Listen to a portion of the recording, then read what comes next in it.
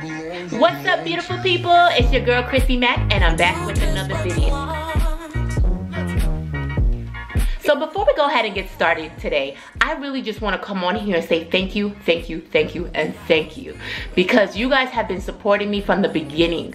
From battling my lupus to now getting a kidney transplant. I just want to say thank you for everybody that has subscribed. And if this is your first time coming to my channel, what's up? No, honestly, I really just want to tell you to go ahead, click that notification so you can get more of my videos, subscribe.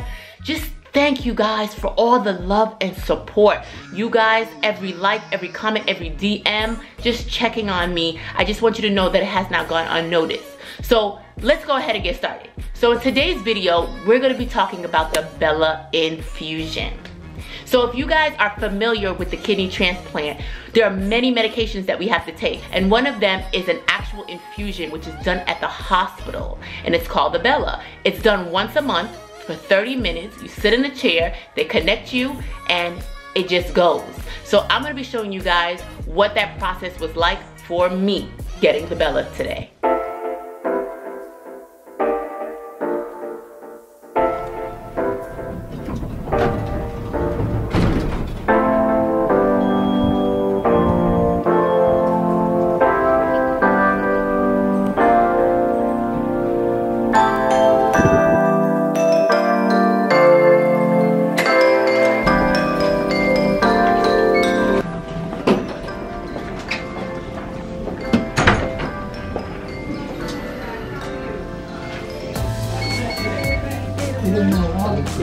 Actually lost weight. I lost what, a pound and a half or something like that from the last time I was here. So I just got my IV port put in this morning. We tried here, but that was not successful because there's a lot of scar tissue. Actually, I have a lot of scar tissue here, and because this is the only hand that I can get stuff in, so I have the picture in this arm, so I can't use that. But with this, just put it right here. So they're about to call me in a few minutes, so I can go ahead and get the Bela infusion done.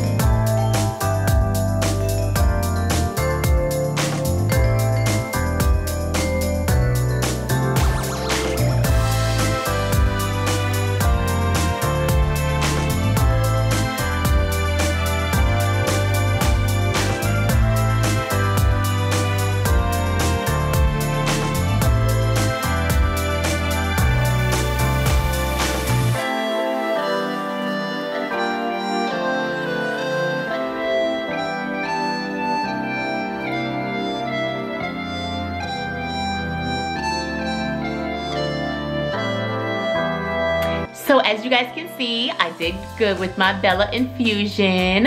No harm done. Honestly, I didn't even know the machines were on at one point. I was like, is the machine on? She's like, yeah, it's on. I'm like, oh wow, I didn't feel it. No side effects. Sometimes, you know, you get that bad taste in your mouth. None of that, normal. I sat there for my 30 minutes. I read my book. I spoke to my husband. My husband is always with me. He never abandons me, and I'm so grateful for him.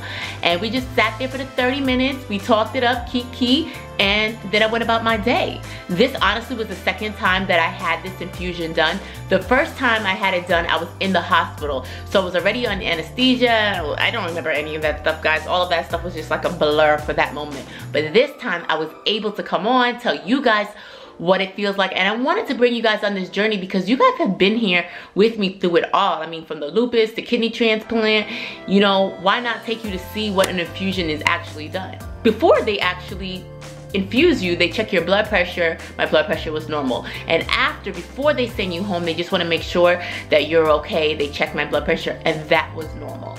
So with this medication, it's an anti-rejection medication, and it's something that they want us to take every month around the same time. That doesn't mean that you can't travel. If you have somewhere that you need to go, you can take it a couple of days before or a couple of days after. But with this medication, they really want us to keep on schedule. So while I was doing the infusion, my doctor came in. He came to check me out, make sure everything was going good with me, check the incision site, ask me any questions, very concerned, just want to make sure I'm okay, just telling me, you know, stay out of big crowds because my immune system is being suppressed right now and he doesn't want me to get sick, stay out of germy places like daycares, even church, because sometimes at church they want you to shake your hands, and so he didn't want me to be around any of that. He was telling me that even I could start working out within the next couple of weeks, you know, just taking it slow. Just because I feel good doesn't mean that I'm up and ready to do everything. But I was feeling good after the infusion. I just wanted you guys to know that I didn't have any side effects, which was the biggest thing because I was worried, was I gonna get sick, and nothing happened. So I just want to say thank you guys again for all your support. Go ahead and subscribe and hit that notification bell so you can see more videos like this. And if you know someone that can benefit from this, go ahead and share it with them. Otherwise, guys, I love you and I'll see you on the next video.